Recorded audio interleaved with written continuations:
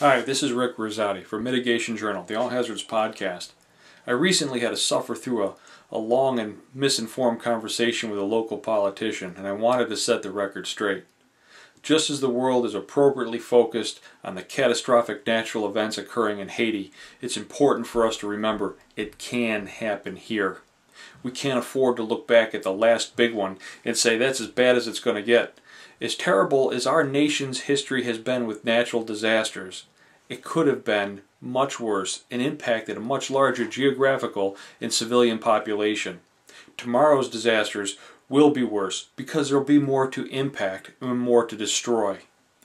Failure of an effective preparedness and response commitment threatens to touch off a chain reaction that will link secondary events impacting technology, infrastructure, and society.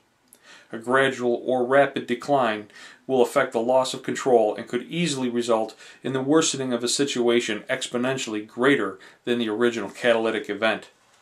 For those thinking that it can't happen here, consider the impact of prolonged, extensive power grid failures. How about the loss of natural gas distribution or the potential of natural gas explosions in a major port? How about the lack of water, or the ability to pump the water, or purify the water, or the lack of sanitation as a result of a large-scale natural disaster? What about the loss of health care or our hospitals? How about the inability to get the fuel tankers to the local gas stations or the delivery truck to the local supermarkets? Consider also the impact of poor planning or no planning and what that will have on our ability to receive materials and supplies from a national stockpile or other source of aid.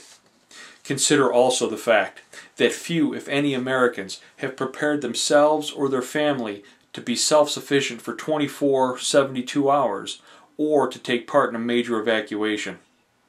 Just over a decade ago, reports indicated that as many as 45% of our nation's bridges and tunnels were deficient, obsolete, or in need of immediate repair. Around the same time, it was estimated that approximately 200 dams in populated areas were in the same poor condition.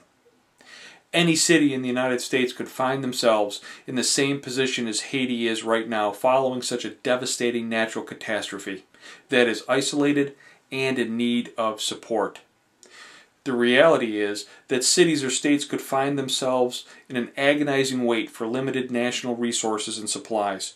Keep in mind that a large-scale event or natural disaster could easily impact more than one city and more than one state, and cities and states could become competitors for the same limited government resources. Consider also the impact on biology and disease. Situations may occur that will promote the spread of disease, contamination of water supplies, mass fatalities without the ability to manage the remains. Change in environment may promote favorable situations for growth and spread of bacteria and virus. Unfortunately, it's typical for us to plan for only one event at a time. Multiple events will occur. Simultaneous and synergistic effects will magnify the outcomes. It's our job to admit it can happen here and to be prepared. I'm Rick Rosati, and this is Mitigation Journal, the All Hazards podcast.